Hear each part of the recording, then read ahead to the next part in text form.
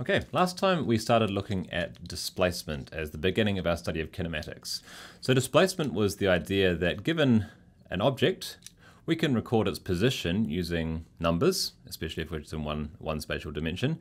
And the displacement is kind of a generalization of this idea where we take the difference between our ending position and our starting position to give us the displacement or the change in position. So what we did is we looked at some graphs of these things. We looked at the position time graphs and how we can interpret these. And we started looking at the idea of velocity. We looked at the average velocity, which is basically a displacement or a change in position over an interval of time. And that's kind of corresponds to our idea of speed that we know about from our sort of day-to-day experience.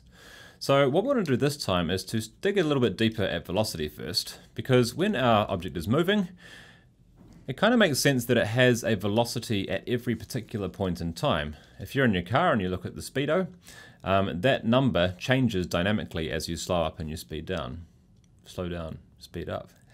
Anyway, so we want to sort of make a little more precise the idea of velocity at a particular moment rather than just an average one, which is called the instantaneous velocity.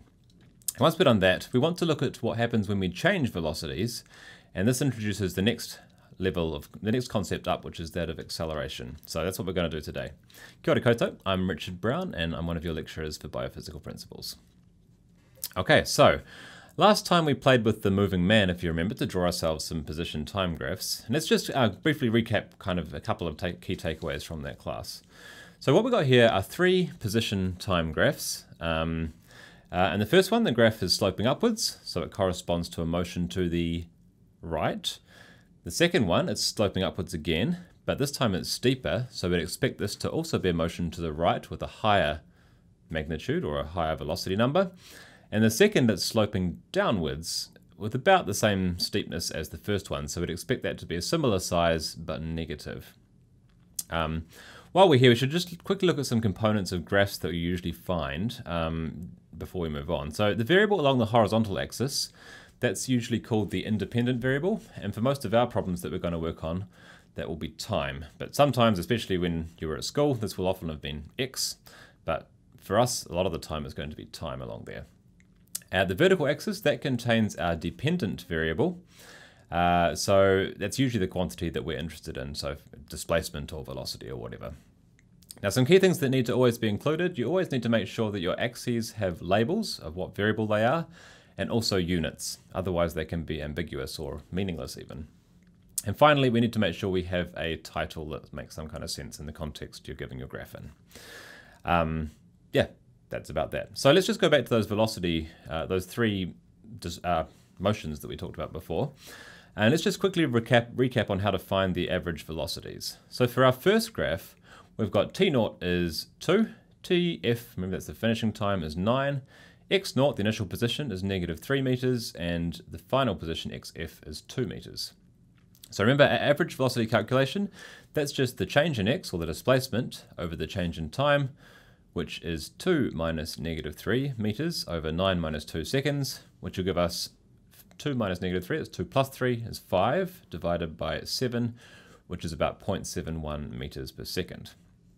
Now for our second graph, we'd expect the number to be a bit larger in magnitude, because it's steeper, and we'd also expect it to be positive because it's upward. So if we go and do the same calculation again, we'll get our average velocity is 4 minus -3 over 7 minus 3, which is 7 over 4, which is about 1.75 meters per second, just using the same calculation method as before.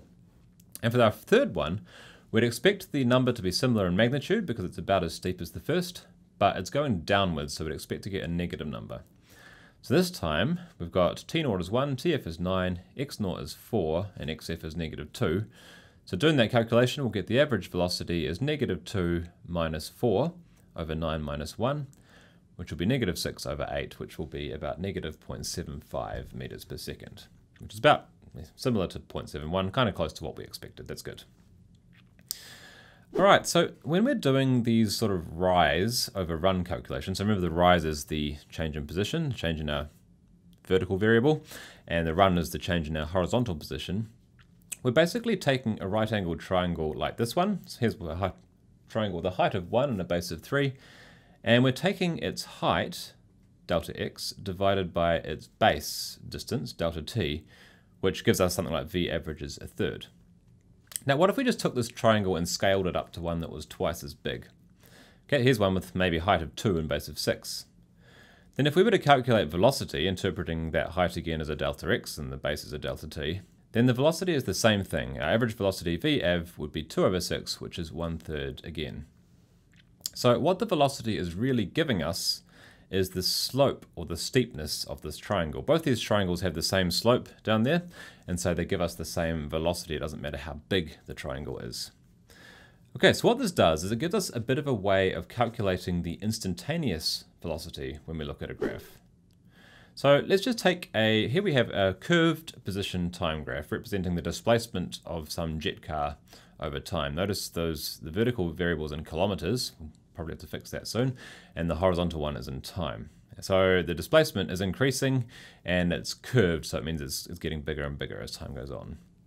Okay, so if we want to know the velocity at time around about 42, for example, it's a question we might want to know. What does the speedo say at time 42 seconds?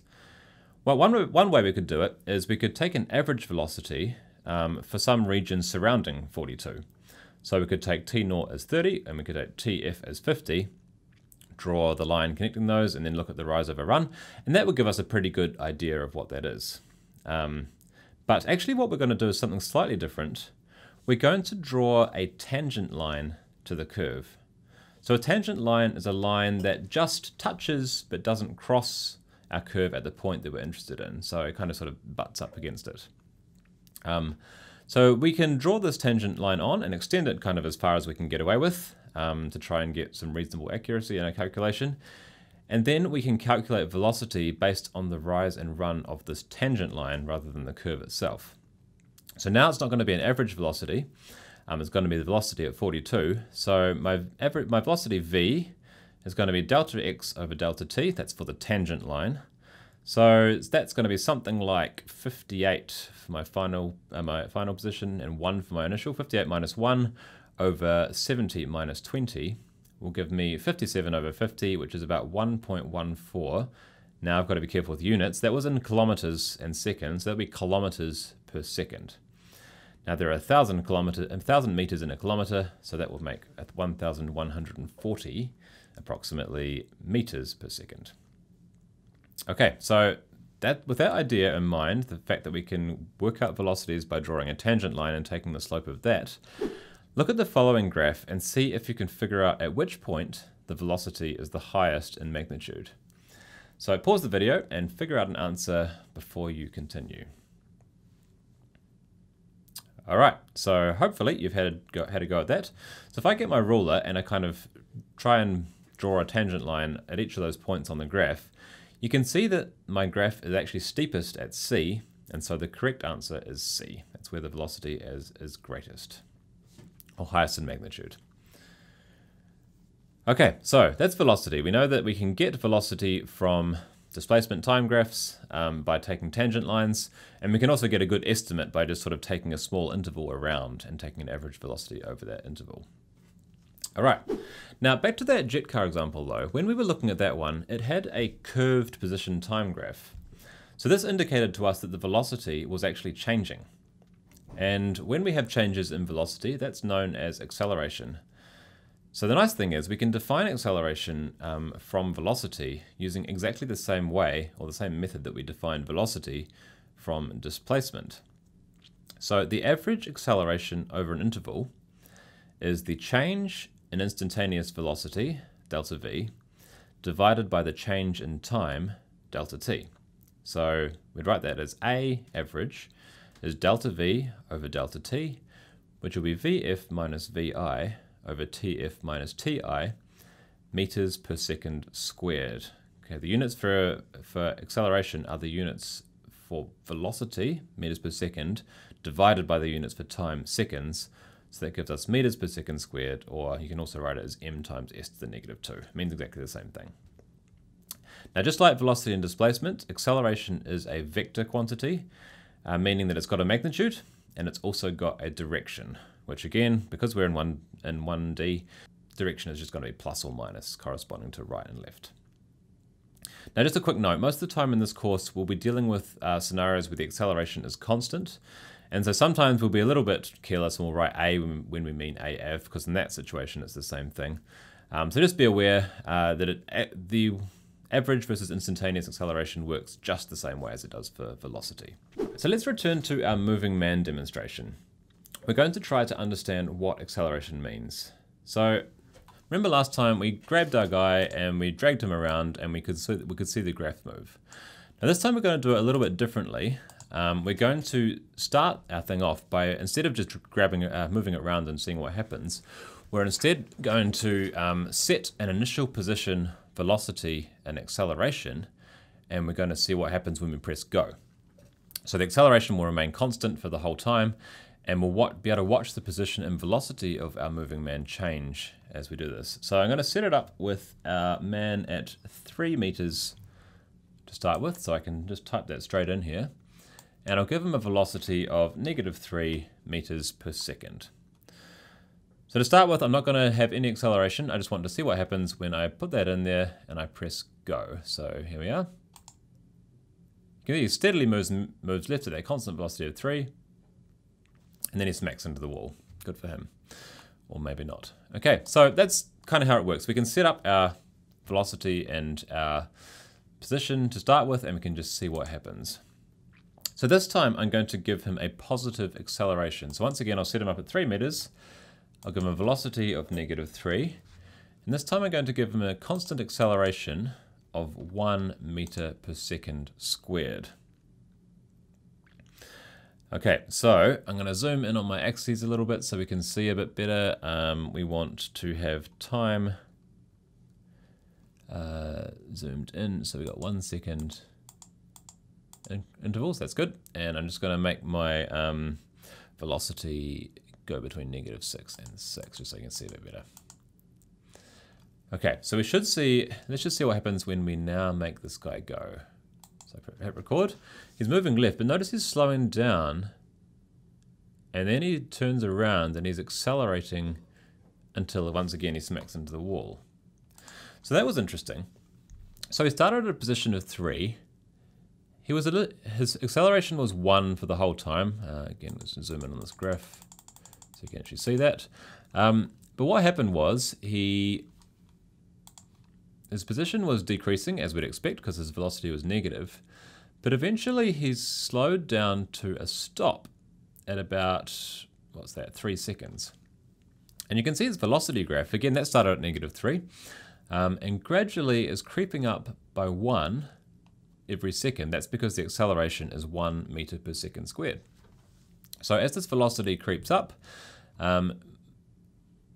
initially that corresponds to him slowing down because he's initially moving left. His velocity increasing is meaning that negative number is heading towards 0. But then the velocity keeps increasing after that point and starts becoming positive. And as it becomes more and more positive, it goes and goes and goes and goes, and eventually he speeds up and smacks into the wall. Okay, so let's just make a quick note there. So a positive acceleration does not mean that you are necessarily moving right. What it means is that your velocity is increasing or becoming more positive. So that means if you start off with a negative velocity, you do initially move left, but you slow down and then you eventually accelerate off to the right. Okay, we could reverse the whole thing if we want very quickly. So we could instead start at a position of -3 meters. We could start with a velocity of +3 meters per second. And we'll give it an acceleration of -1 this time. And we should see the exact thing play out in reverse. So this time it should go right, eventually turn around, and then accelerate off into the left-hand wall. So let's just see what happens. And sure enough, it's doing exactly what we kind of expected. The shapes are exactly the same, they're just reflected from what they were before. Okay, so a couple of little things. We can recognize negative acceleration, or let's do positive again first. Run that again.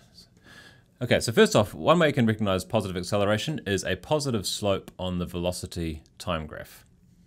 You can also see it on the displacement graph too, because it's curved upwards. And I like to think of this as a happy graph. It's like a smiley face, you could put some eyes up here. And whenever your graph is curved upwards, it means you've got positive acceleration going on. And if you have negative acceleration, we find that it works the other way around. So if I record that one, again, just like we did before, when there's negative acceleration present, you can see a negative slope on the velocity time graph, and you can also see negative curvature or concave downness, or a sad graph for our position time. Okay, it's sort of like a smiley face downwards this time. So you can always, curving downwards corresponds to negative acceleration, curving upwards corresponds to positive. Okay, so just like we did for velocity and displacement, we can work out the acceleration as the slope of the velocity time graph. So let's just start with a quick example. We've got a simple acceleration where we've got two data points, initial time of 0, final time of 10, and our velocity starts at -4 and finishes at -24. So if we want to calculate the average acceleration, then that will be delta V over delta T, which will be Vf minus Vi, all divided by Tf minus Ti, so -24 minus -4, over 10 minus 0, which gives us -2 meters per second squared. Okay, now let's look at a slightly more tricky situation where we have a changing acceleration. Now remember I said most of the time we're not going to be dealing with changing acceleration, but here's an example where we are. So here's the velocity time, not displacement time, now it's velocity versus time, graph of a jet car again, and we want to know its acceleration at 30 seconds. So once again, we'll try and draw on a tangent line, make it nice and big so we can hopefully get a decent estimate, and we'll estimate our instantaneous acceleration, i.e. that's the acceleration at the moment 30 seconds, by working out the rise over run for that triangle that we just built. So our acceleration will be change in velocity over change in time for the tangent line. So it'll be 260 minus 210, which is about divided by about 49.5 minus 0, which will give us about 1.01 meters per second squared. Okay, so last off, let's just take a look at this picture which shows velocity time graphs of two different motions.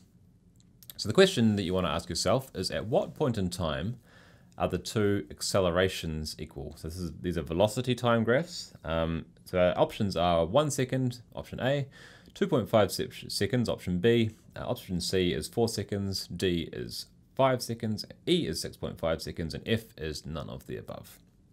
So pause the video, see if you can figure out which is the right answer before you continue. And hopefully what you found was that the right answer is B. We have a velocity time graph. This means the acceleration is the slope of those curves, and the slopes look about equal at 2.5, subject to my bad drawing at any rate. So that's going to be our answer. At 0 and near 5, the velocities are the same, but not the accelerations, because the accelerations are the slopes. Now you know what acceleration is. It's defined as changes in velocity over time, and we saw that the calculations we do are just the same as we did for getting velocities from displacements.